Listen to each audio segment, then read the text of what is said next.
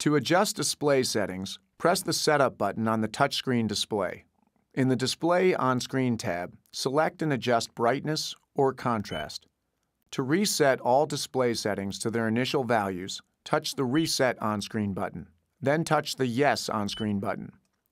To adjust audio settings, touch the Sound On-Screen button to select and adjust bass, treble, side-to-side balance, front-to-rear fade, beep sound on or off, audio pilot noise compensation on or off, or center point surround sound on or off.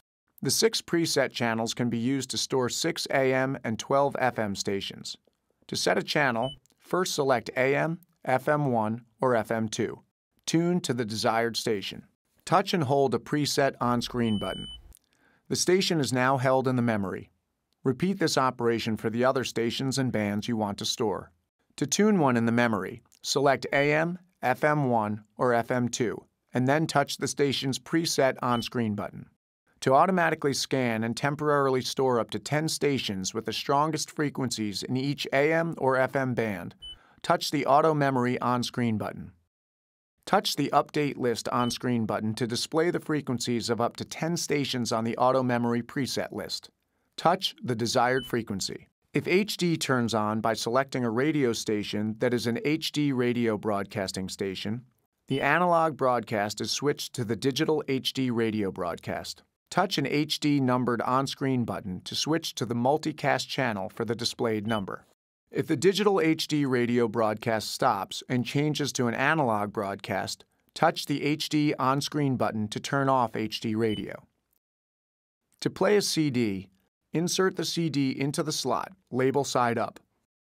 The auto-loading mechanism will load the CD and begin to play it. To select a track on a music CD, touch the Track List on-screen button. Then touch the track you want to play. To select a folder on an MP3, WMA, or AAC CD, touch the Folder List on-screen button. Then touch the file you want to play. To show the rear view monitor display, shift the transmission into reverse with the ignition switch on. When the shift lever is moved from the R position to another position, the screen returns to the previous display. To adjust rear view monitor display settings, press the Setup button. Touch the Display On-Screen tab to select and adjust brightness, contrast, tint, or color.